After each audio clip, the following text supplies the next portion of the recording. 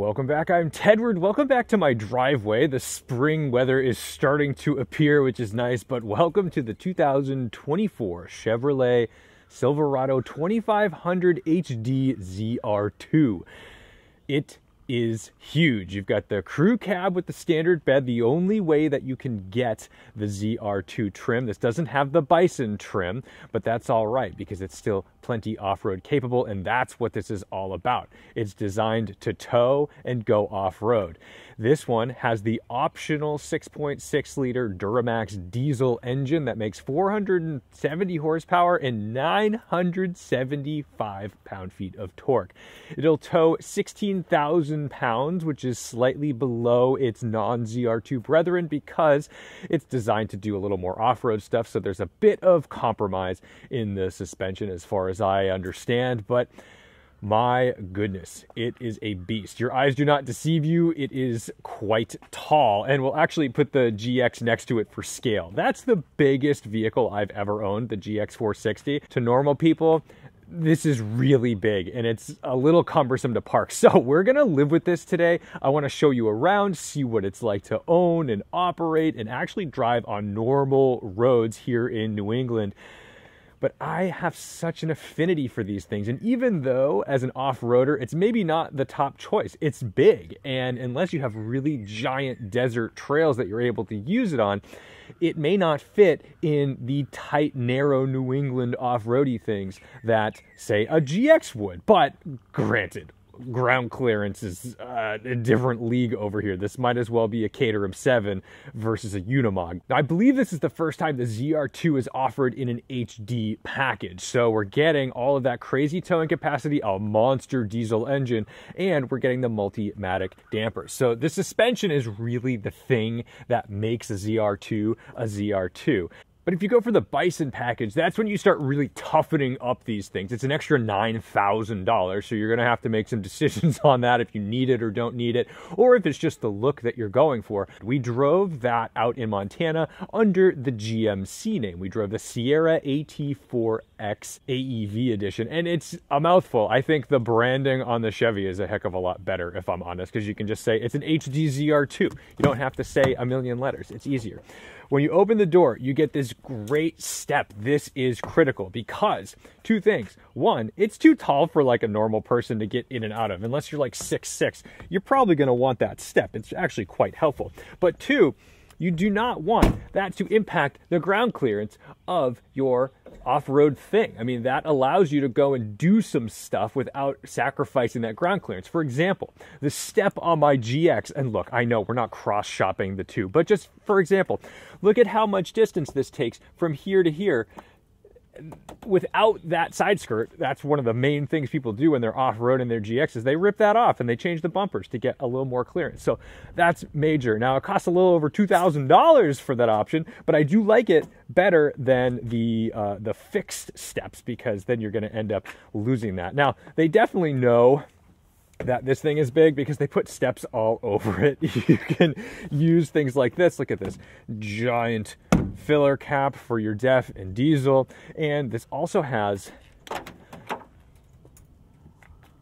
the optional lift gate, which allows you to do this, which is super helpful because, again, it's really big, and to be able to, you know, comfortably step in and out of this thing, you've got a handle there. We're not going to use that right now. That handle, it's not my favorite. It works, I suppose, but like I don't know, I just find that a little cumbersome.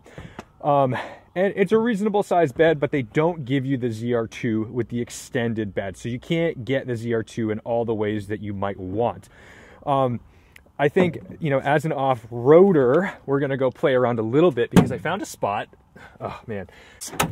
But I always find it's a little cumbersome to put back.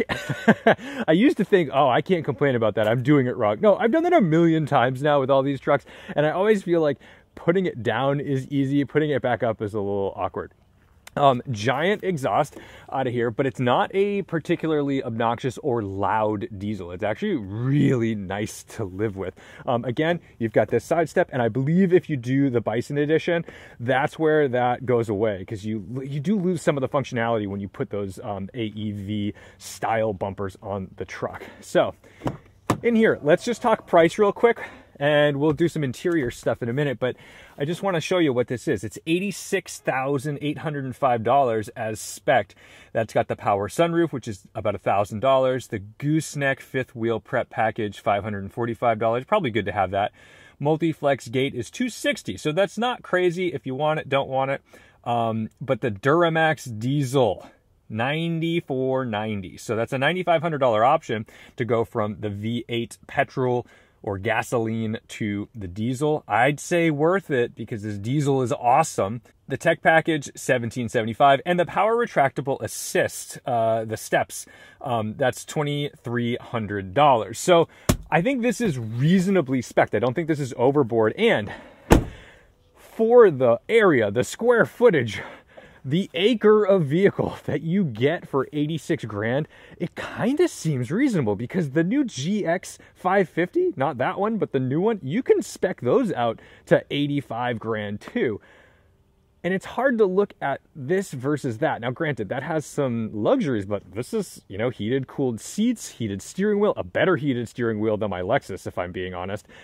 And I think it's got better drivability in a lot of ways. So if we're just talking about pure pound for pound, this seems like a bargain. The only problem is that it's so big and maybe you don't need the off-road capability of a ZR2 HD.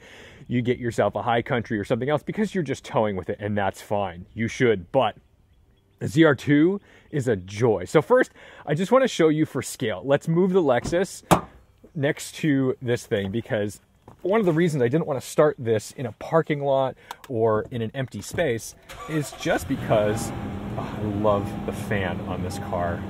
It's like my favorite thing in the world. But it would do this truck a disservice to just put it out in the middle of nowhere and expect you to understand the scale. I mean, look at this. The top of my mirror here doesn't even go to the bottom of the mirror on the truck. So there you have it. I mean, look at this. I've gone into parking garages with this GX and thought, ooh, this is like a somewhat low Boston parking garage. I hope I clear it. I don't know that you get full parking garage clearance on that HD truck. Look at this. I mean, you'd think the GX is reasonably big for normal people. That looks like a toy in comparison to the Chevy. The wild thing is when we get on the road, the drivability of this Chevy, it might even be better than the Lexus. So let's start up the truck and go for a drive.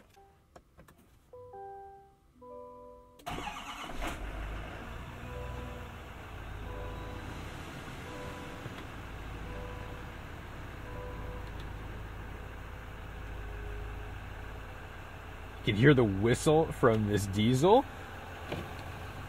Let's take a look under the hood while it's running.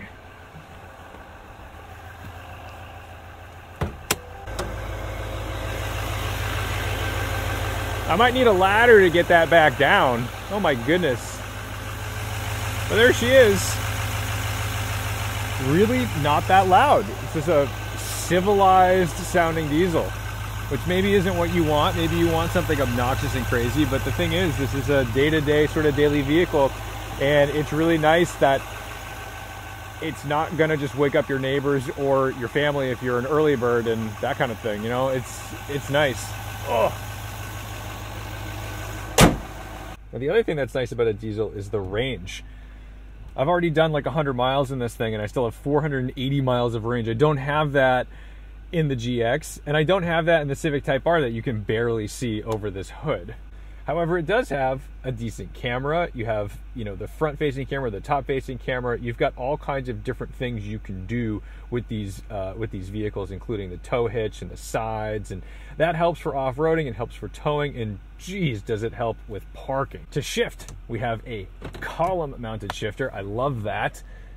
Opens up some space in that center console. I've got a great rear view camera, but I also have decent visibility out of the back. But if you want to see stuff that's low, like a dog or a child, you're going to want to glance over here and just check that out.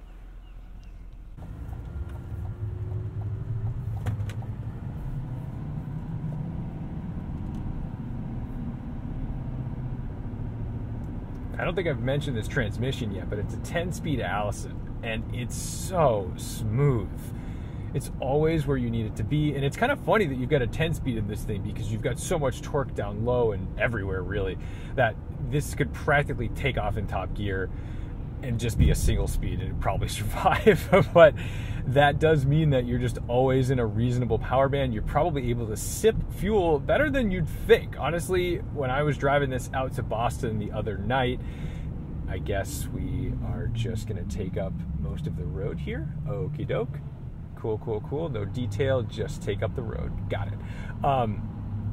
I think I was managing almost 20 miles per gallon, which is outrageous and pretty much better than what I do in my GX with a 4.6 liter and a much smaller vehicle. So, you know, diesels are efficient, and if you use them correctly, you can hypermile them in a pretty outrageous way. Because I do my job in such a big variety of vehicles, this is not feeling as intimidating or scary as it maybe used to. And I also drive a Freightliner Cascadia on occasion to haul some race cars, and that's a legitimate 70,000 pound semi truck with a 44-foot trailer, all combined with cars in it. It's 70,000 pounds.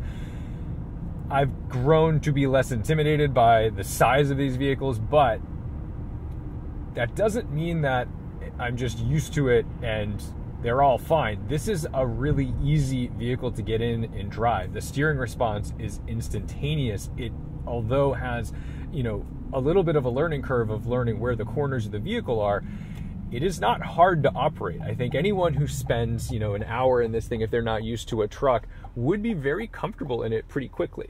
The brakes are very like electronic feeling.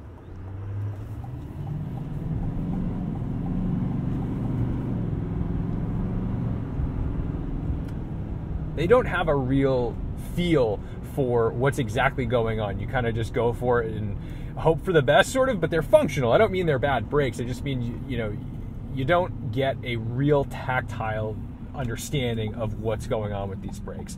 But acceleration is just so good. It takes a second for the turbo to spool up, but once that's going, you are off. This can do 0 to 60, I think, in 6.6 seconds, which is outrageously fast for something like this. Maybe it's not a TRX, and I get it, that's not the point, but a 6.6 0 to 60 is what my 2000 Celica GTS did back in the day. And I know that's a bizarro comparison, but people were really into that time, and when I see that time on a truck this big, I gotta give it some credit. Now, this is a one-way street, so I'm not driving on the wrong side of the road. I'm not driving in the middle. I mean, I am driving in the middle of the road, but don't worry. This is not dangerous. It's incredible the things that I need to asterisk in videos sometimes, or the commenters just go bananas. They'll complain that I don't use my blinkers when I'm clearly using my blinkers on video. You can hear it. It's like, okay. Everyone's mad about something.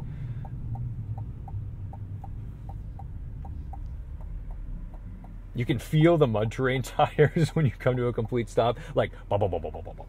All right, let's get into the power a little bit.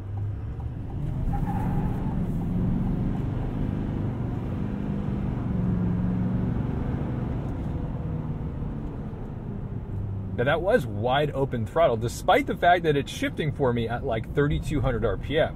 So that tells you that it seemingly knows where the torque is and where it wants to be. I don't know if there's ways to kind of get around that or make it rev out, but it probably just falls off after that. So I'd imagine that it's doing what it thinks it needs to do to give me as much as I'm asking for.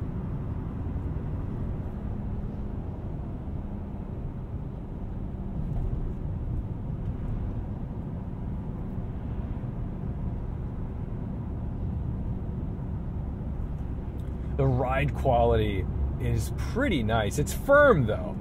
The difference between, say, a Ford Raptor and a ZR2 with the Multimatic dampers is really the softness. A Raptor is a Baja car. It's going to be aimed at driving as fast as possible over uneven terrain and absorbing it. Whereas this is an off-road vehicle. It's meant more for crawling and that kind of low-speed stuff. And it's just not the same thing. And I think that's always been a disconnect, because the Raptor became the ubiquitous top trim thing in the truck world, where you're going to go for the wild, cool thing.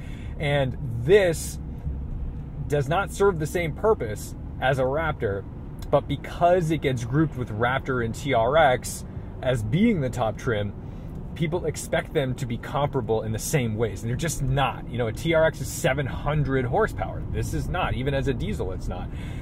The Raptor's a Baja car. This is not. This is not a pre-runner. It's an off-roader. So you just need to know what you're buying and what you're looking at, and understand that, you know, you're not going to just get the same thing out of all of these vehicles. So let's go test it out a little bit on a trail. I did ask a cop if this was okay. Oh, we've got a puppy. We're going to be cautious with this puppy. Now, I can't even see the dog at this point.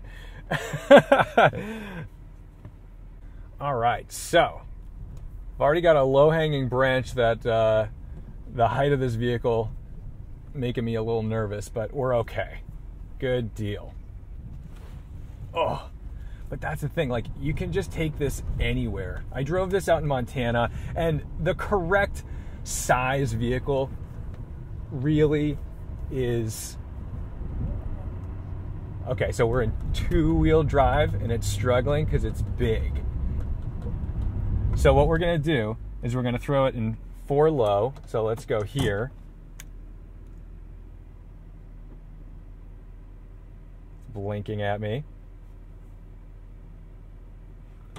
Good. And there we go. No problems. Very easy. Now, we do have a rear locker, but no front locker, which is interesting because the Colorado has a front locker. And that front locker could really be the difference between, you know, stuck and not stuck in certain situations.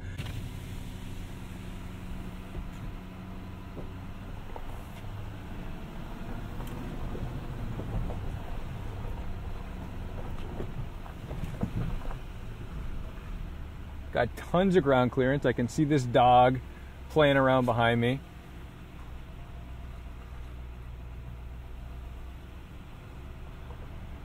Now, this might be a little deep. This is possibly slightly treacherous. I may have to turn around just because I'm not so sure that I want to play this game. But I think if we hug this side a little bit, we may be okay.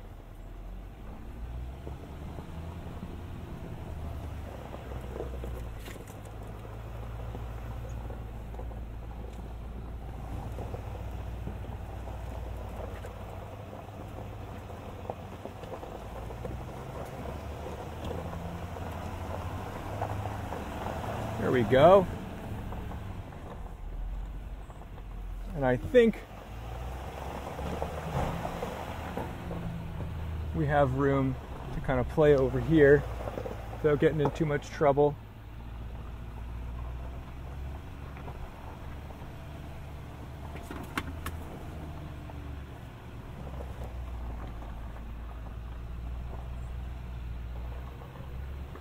And look at that, tons of ground clearance.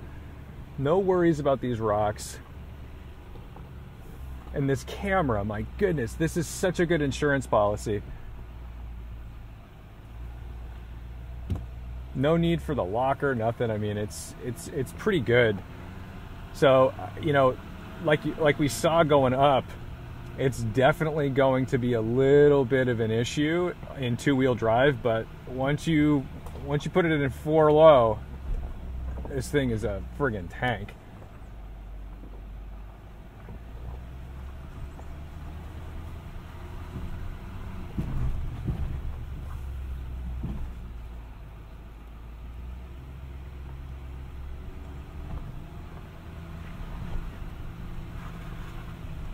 A little muddy here, but again, not too concerned because I've got the mud terrains.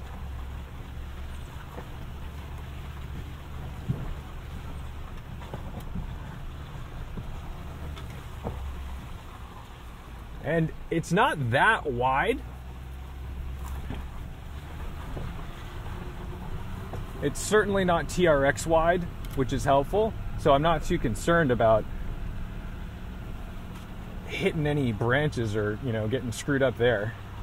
But yeah, that's it. I think we've shown that it can go off-road and do what it needs to do.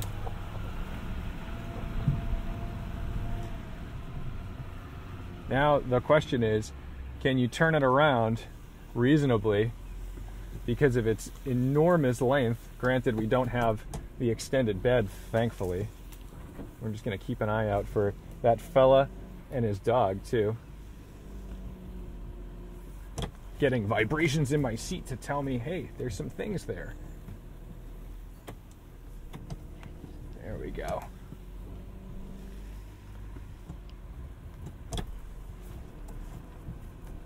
I'm not too worried about the brush though.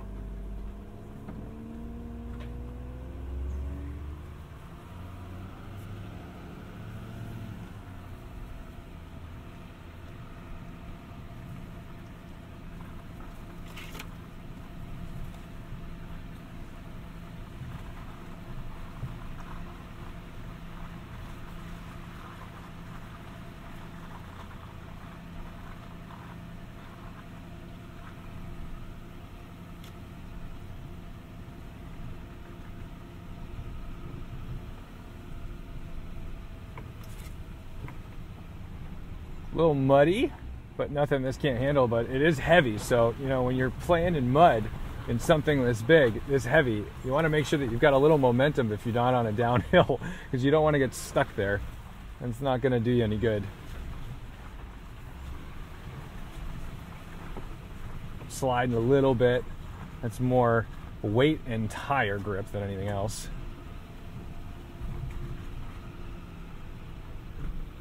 Now we do have hill descent control, and I've used that on some very steep things in Montana with the Sierra.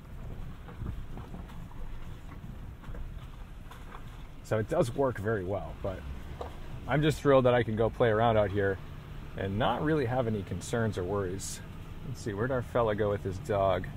He must be in there.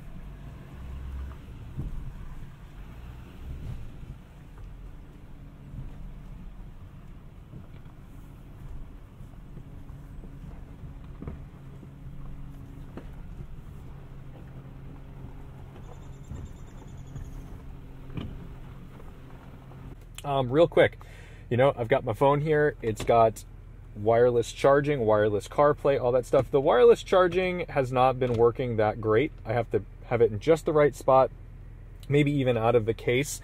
That's a little annoying. I don't know that that's this system or my phone, but it's an iPhone in a very normal iPhone case, and so I have to just ding it for that. I would much prefer to just use the USB for that, but the wireless CarPlay does work very well. So presuming you don't need to charge, you'd be just fine. All right, so in order to not get T-boned, I think we're just going to take a right out of here.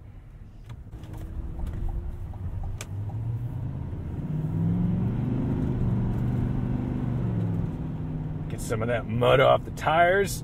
Not bad. And we'll go bang a U-turn down here. Continue our drive.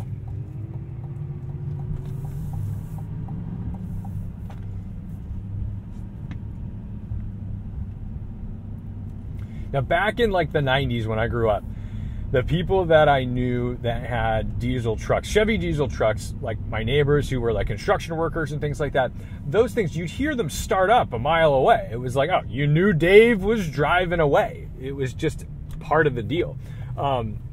With this, yeah, it's not quiet, but it's not alarming. It's not going to sound off to everyone in the neighborhood that you're up early in the morning going to work. Maybe that's what you want. I'm sure you could find a way to do that, but what I love about this truck is the insane versatility and capability without being obnoxious. And great turning radius. The usability of this truck, the drivability of this truck is just so shockingly good, to the point where it makes my Lexus feel more cumbersome than this, which is like mildly depressing.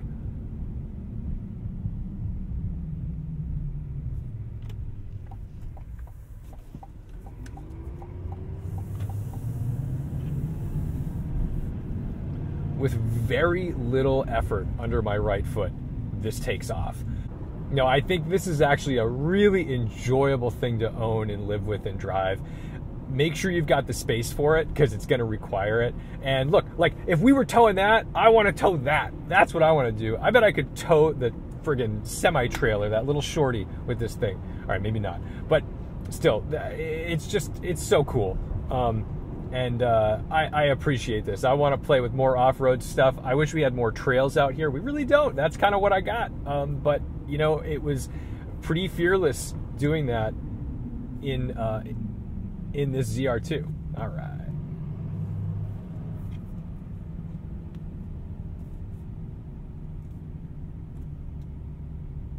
That's gonna do it for the Chevy Silverado 2500 HD ZR2.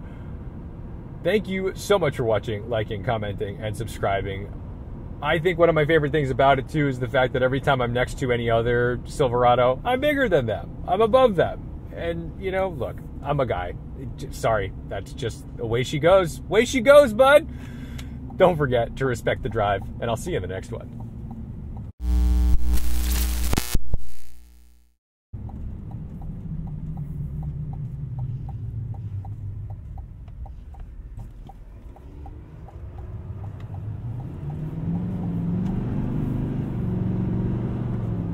Oh, it's so fast.